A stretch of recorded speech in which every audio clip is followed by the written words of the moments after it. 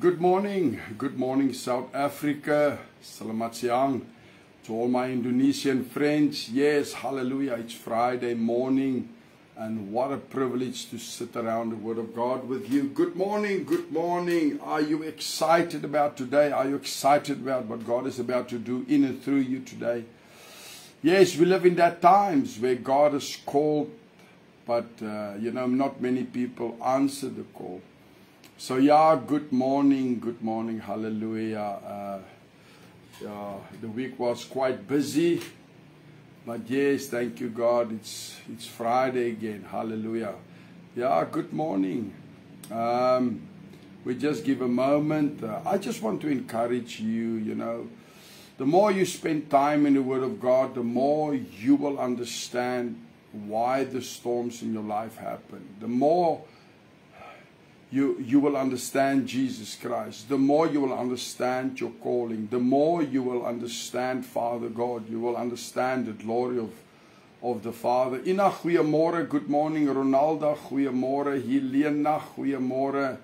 Good morning. Hallelujah. Praise God. What a privilege that I can share the word with you. I really, we live in a time we can either focus on all the negative things, or we can focus, God's plan and purpose for your life. The main thing is, we will stand before God one day and He will ask you, what have you done? Pastor Peter, goeiemorgen. Good morning, Pastor. So the thing is, what will we say if we come empty-handed? And every day that's gone past, we could have done something. One thing I've learned, Pastor Marius, goeiemorgen, good morning, is, there's always an option. There's always a way. And God, give us that wisdom, give us that understanding. But let's start today. I'm really excited to share the Word of God with you this morning, and just to encourage you. Amen. Heavenly Father, I thank you. I thank you, Lord Jesus. I thank you, Holy Spirit. I pray that every word will be blessed.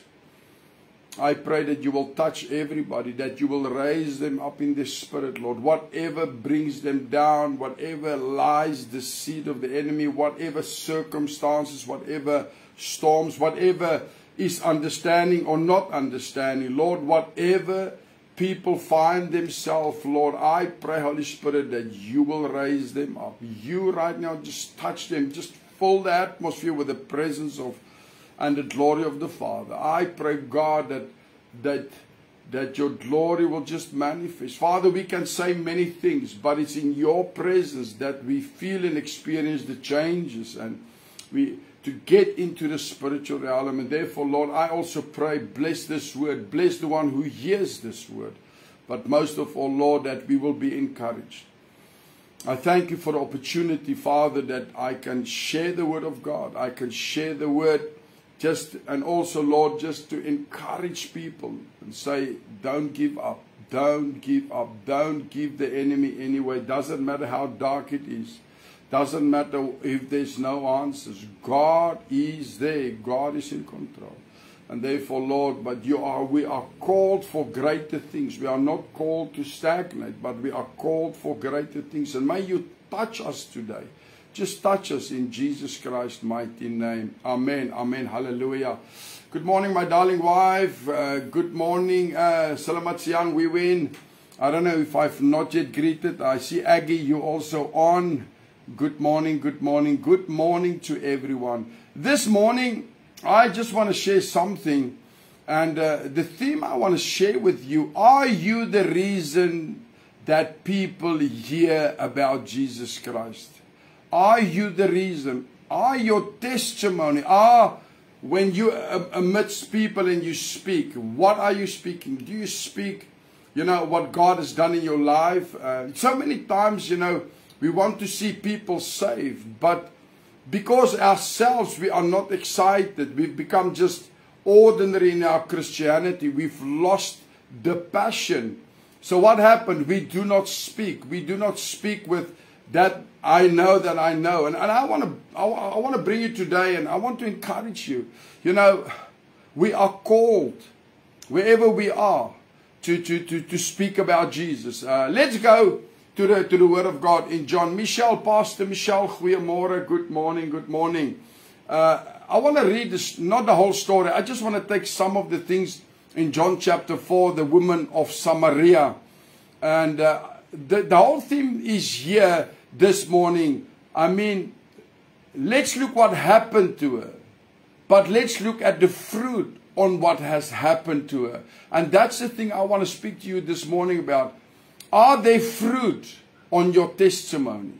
So let's read in John chapter 4 verse 16. Jesus said, so this is the woman of Samaria. You know, Jesus came to the well. Daniel, goeiemorgen, good morning, my friend. To the well, and then this woman of Samaria came to fetch water, and Jesus had this conversation. So we start reading in verse 16. Jesus said, so go get your husband and bring him back here. But I'm not married, the woman answered. That is true, Jesus said. For you've been married 5 times, and now you're living with a man who's not your husband. You have told the truth. You know, when I read this and I think, you know, every one of us have a story. Every one of us have at some point a past. Not something that we may be proud of, but we went through things. This woman being married 5 times, can we say she's just unlucky? That she just 5 times make the wrong choices, and the 6th time she was not willing to get married but just stay with the person. You know, this is just the thing. You know, whenever Jesus touched someone, it doesn't matter, you know, where you come from. It doesn't matter what went in on through your life. The main thing is when God touches you, something is about to change. So Jesus has this conversation. Pastor Owen, goeiemorgen. So, and actually the thing is I want to tell you, you know, she had a past, but she had a bright future. When God touches us, our past changes and it will produce light in the future. Let's go on. And I just want to encourage you. Let's go to verse 24. God is spirit, a spiritual being, and those who worship him must worship him and in spirit and in truth, reality. The woman said to him, I know that Messiah is coming.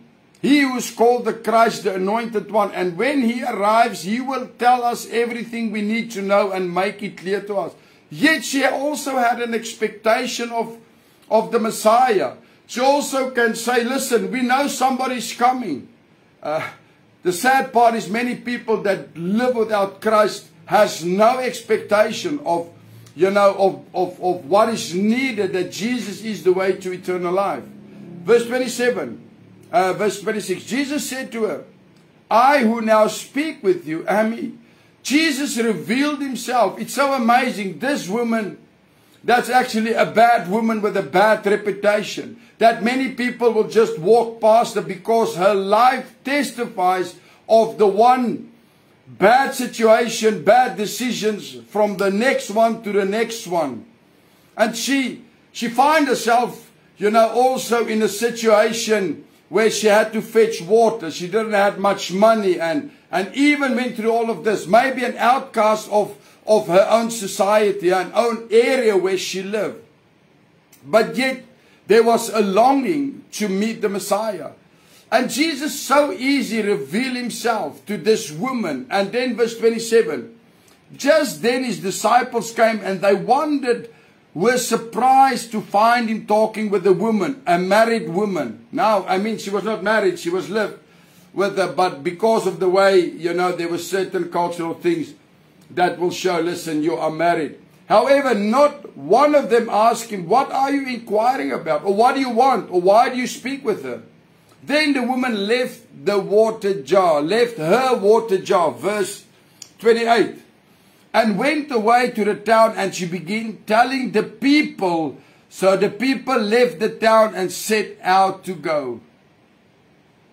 Now what's interesting, when I read, the woman left her water jar.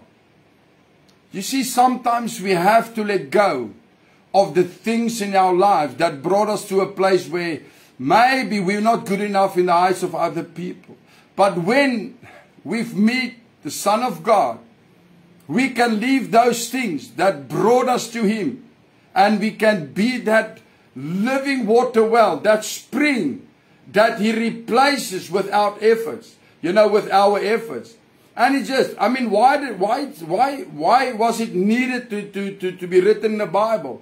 For us to say, when we come to Jesus, whatever we brought us to Him, whatever is the connection, there's also a place to let go, because you'll find much more. Because that water jar, she would have still had to get water, but she find the living fountain. She find the living water, Jesus Christ. And it's so amazing. She left the water. She believed that He was He was the Messiah. Jesus said, I am He.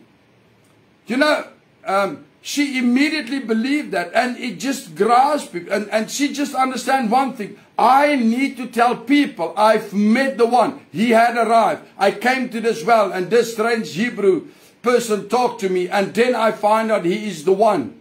And I was so convinced. I left what brought me there, and I went with a greater joy to speak about the one that I have found.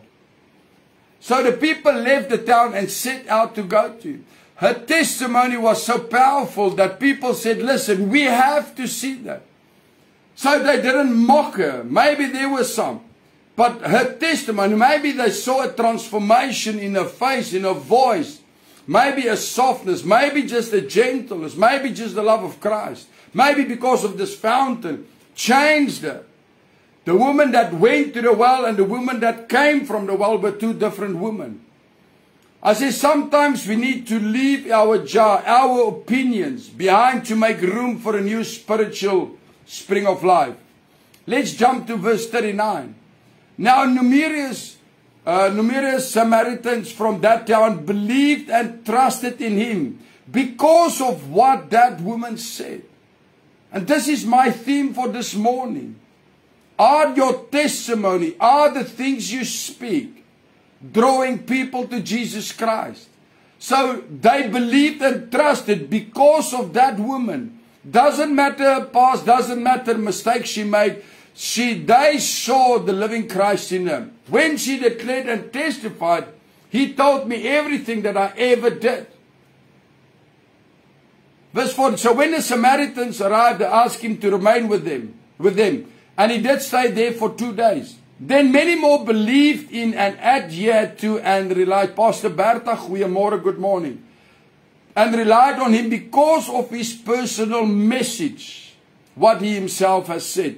And they told the woman, now we no longer believe, trust, have faith, just because of what you have said. You see, many people only hold on the testimony of other people, but they've never met the Messiah. These people said, listen, we need to see for ourselves. We already believe on your word, what your testimony is, but also we have a desire to see for ourselves. Good morning, Sophia. And that's also the thing. Many people never moved to that thing and said, I've heard, now I believe. No. You have to move on to have that, that encounter with Jesus. And they told the woman, now we no longer believe, trust, having faith, just because of what you've said. For we have heard Him ourselves personally, and we know that He truly is the Savior of the world, the Christ. Hallelujah. Can our testimonies, when we speak to other people, not change them? Is it because we have too much religion and not really relationship? Is it because we've lost the joy of the Lord? Is it because we do not bear the fruit that we lost, our way, how we speak about Christ? I said this Samaritan woman grasped what Jesus said with a fervor that came from an awareness of her real need.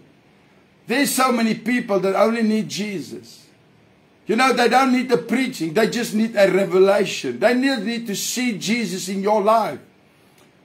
I mean, this whole thing, the transaction was one of fascination. She just an ordinary day came to fetch water. Maybe she carried all of these things of her life being a mistake. And, there were so many mistakes being made in her life. I mean, she had come with a bucket. But Jesus sent her back with the spring of living water. And I want to say this morning, Nico, goeiemorgen, good morning, young man.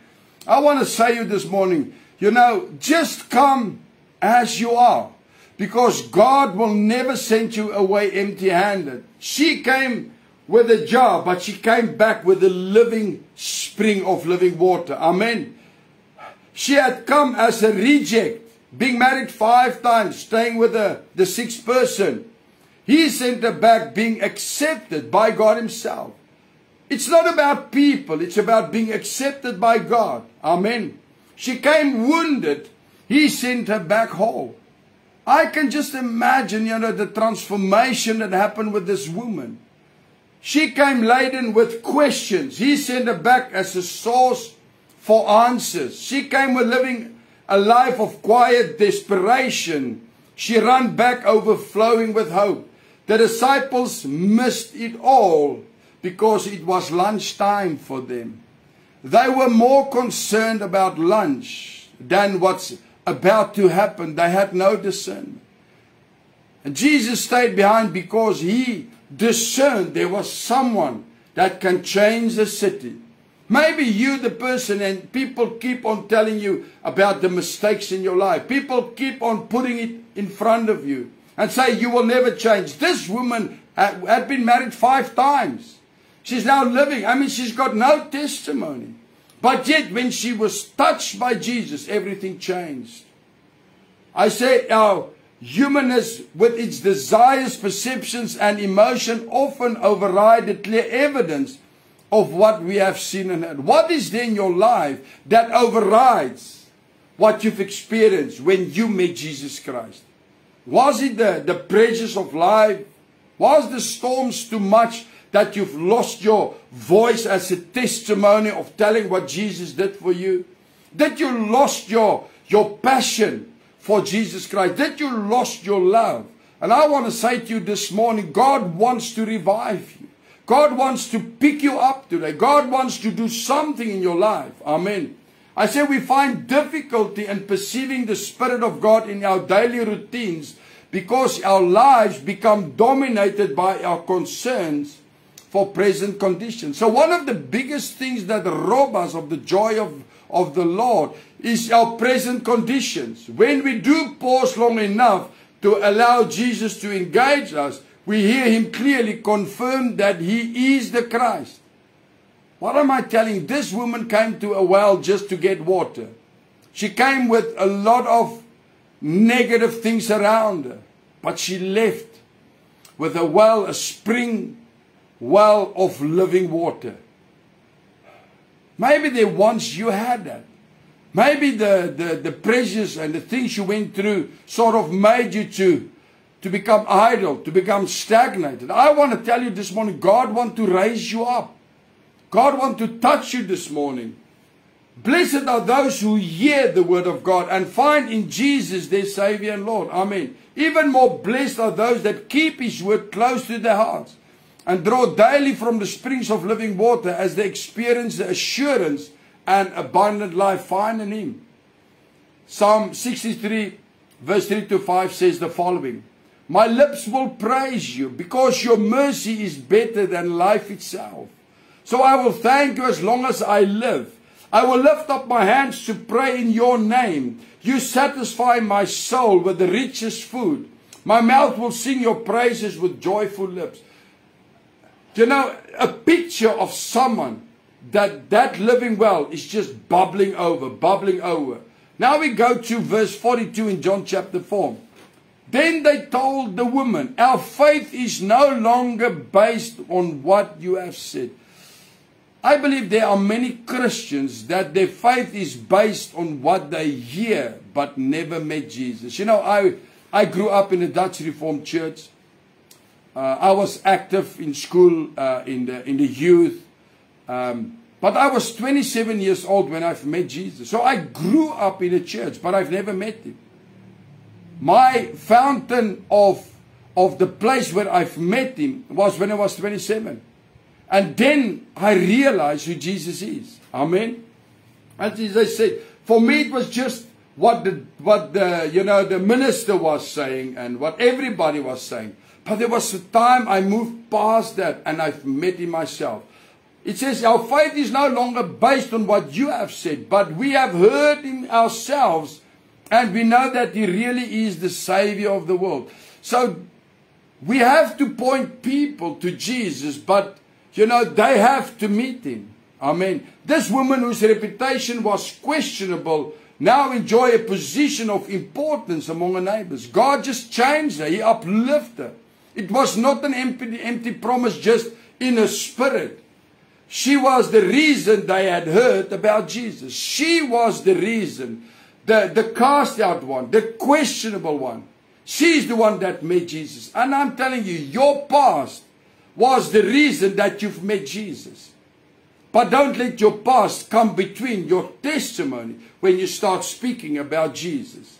Her enthusiasm motivated them to go seek Him. She was so excited with this living water. Everyone wanted to see what made her change. Because they acted on her testimony, they encountered the person of Christ, the Messiah. Amen. And Jesus stayed there 2 days. And they discovered also for themselves that He's the Savior. He's the promised one. He's the Messiah. So one thing we need to learn, Jesus stands, at the center of this lesson. There is no doubt that He commanded the attention of all those involved in the narrative. The whole city.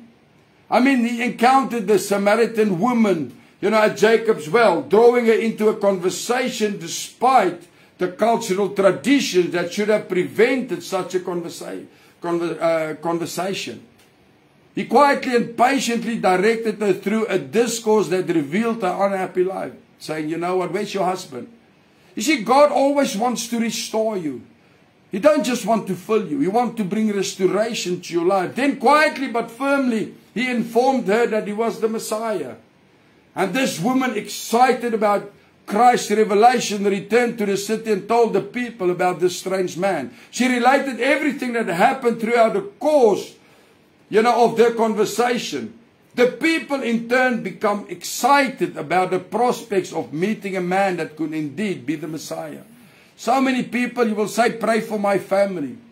I want to ask you today, what about your testimony? What about Christ Jesus, that living fountain in you? That is supposed to become a testimony to change them. It's supposed to make them excited. But you see, we've lost in many cases that. We've lost the joy because we allowed the devil to place a lot of things in your well. You've been stuck. It's time to open that well. Amen. And after that, they rushed out of the city to meet this man, that she talked about. Amen. Can you imagine that many people came to know Jesus because of her? What about you? What is your testimony every morning when you wake up? Is there an expectation that maybe somebody can be changed? Somebody can look at you and say, I want what you have. You go through this deep valley and that darkness and through this, but every day you're smiling. Every day you just stand firm. I want what you have.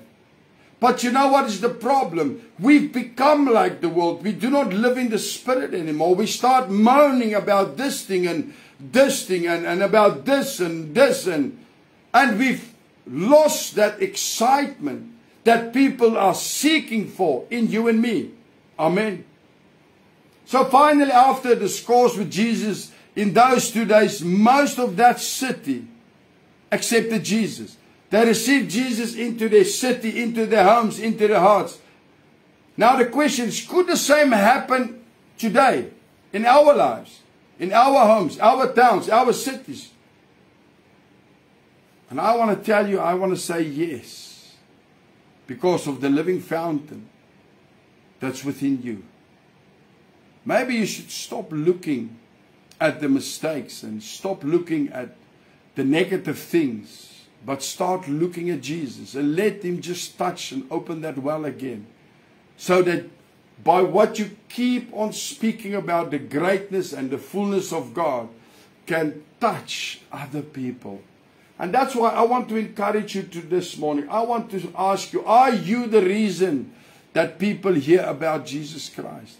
Are you preaching to them, or are you a demonstration of that love, of that joy, of that grace? Are you a demonstration that can influence people in your family, in your city, in your neighborhood?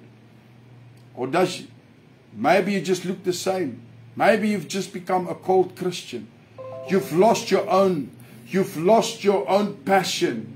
It's like the well that once was so excited, had been stuck with a lot of dirt. And that's what the enemy does. But I want to pray for you this morning. I want to pray that God will touch you, that Jesus will just open that well, that well of spring living water will start to flow again. And that it will be seen in your life. Not just by the words you've spoken, but that people will see and say, I want that. I want that joy. I want that joy when you're in a storm. Doesn't matter, you still celebrate Jesus.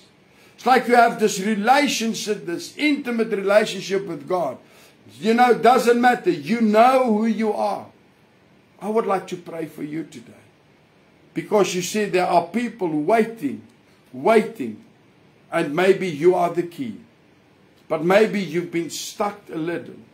Maybe, hello Maymar, hello Lee.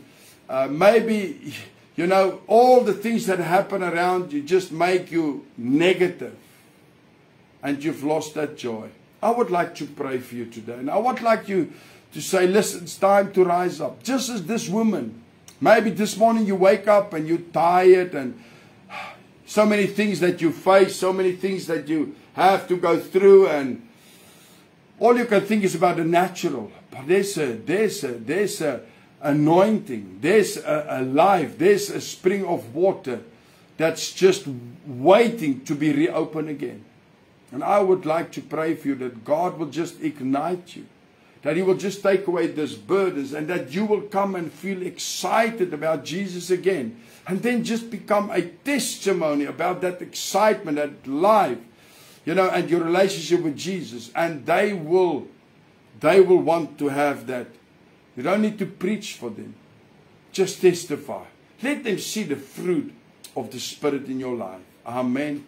I would like to pray for you. Father, we have such a lesson to learn, Lord Jesus. This woman had many theories about Jacob's well and where the people supposed to pray and where they're supposed to do. But all of those theories were actually nothing when she met you. We maybe have a lot of theories about church and about religion and all we went through. But I believe there are people out there seeking hunger and thirst for a touch from you. And I pray, Lord, Holy Spirit, touch them right now. Let that well that's been stuck with dirt, with all the things they went through, just lift it, cleanse it, break over a new well of joy and the fruit of the Spirit. Let them experience what this woman experienced, the excitement. Even she came from a bad background with so many mistakes, yet Jesus chose to spend time with her, sit down and bring life to her life that was actually not very good. Lord, I pray for the people that feel like this woman. They have so many mistakes. I pray, God, that the jar that they're carrying around is just limited, that you will take that away, and that you will just open that well of living water again. Touch them today. Raise them up, Lord. Change their mind. Let them not be conformed to this world, Lord, but let them be transformed in the Spirit, Lord. I pray, Lord, open that wells. Raise them up with the joy. Let them see and experience the fruit of the Spirit, Lord.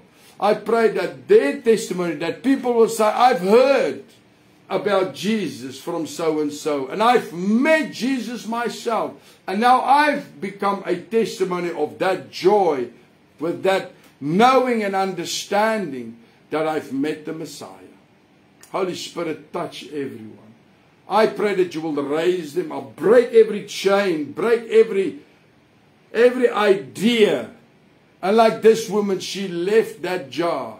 because she didn't need that anymore. Whatever efforts we had, let us just leave it behind and let us allow the Spirit of God to breathe life, just to breathe that life into us this morning and raise us up so that you will be glorified, that our families, our friends will be touched and coming to Jesus because of what they've seen and heard in our lives.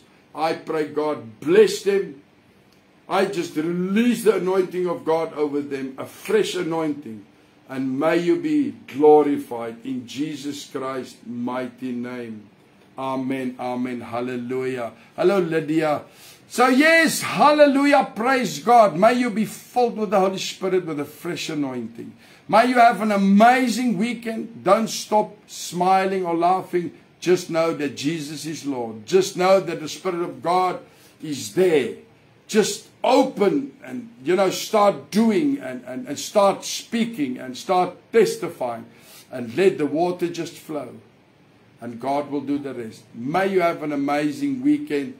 Jesus loves you. Just know you are special. God bless you. Amen.